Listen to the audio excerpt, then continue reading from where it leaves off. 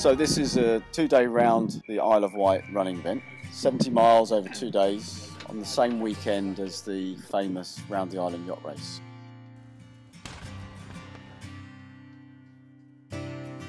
The start of this race is unique because you start on the floating bridge or the chain ferry, and as the barrier goes down and the gates open, that's when the race starts.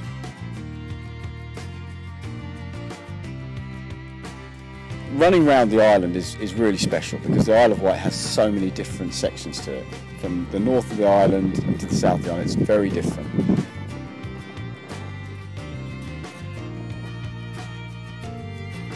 Yeah, it's a tough route, it's hard going, but I think that adds to the challenge of it, which is what's attractive on these kind of events, isn't it? It is a lot harder than people think because you're up and down the hills so much, especially day one.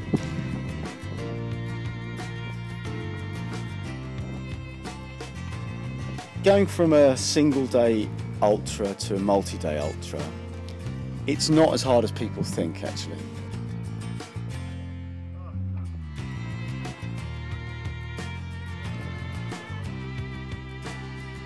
The number one thing is it's a weekend away. When you get on that ferry to come over to the Isle of Wight, it feels like you're going away for the weekend. You're not just turning up to a race. And because we start Friday night, it just makes that extra more special, and then you get the ferry back and you feel like you've had this great weekend and you've seen the whole island. So that's why it's special, it's that holiday feel, coming away for the weekend. It's because it's just fun, everyone together doing the same thing.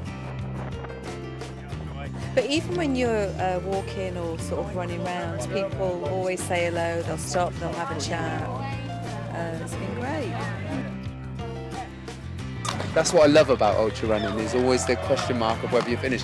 I think that respect is shared between every competitor. It's that mutual respect that we completed the race, whether you are pushing on at the front or you are completing it just for a sec. You actually completing the race. It's a challenge to complete it because it's an ultra and it sort of surpasses your personal expectations.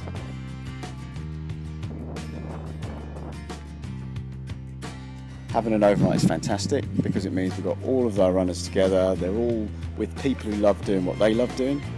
They're all talking about their experiences, their race experiences, so they're all having a great time in the evenings.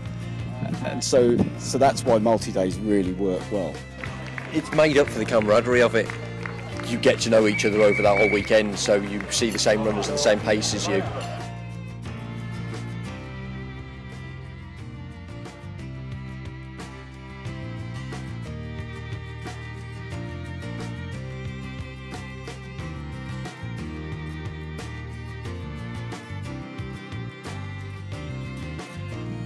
So when people leave the island, we want them to feel like they've had a great weekend, that they've seen some stunning scenery, some stunning views, they've been part of something special, not just with the running event, but the whole weekend on the Isle of Wight with the yacht race and some of the other events that are going on makes it a really special weekend. So when they go home, I want them to think, like, this is one of the best weekends I had in 2015. But it was beautiful actually. Yeah, that section along to the Needles and then coming round off there is stunning actually. Really nice.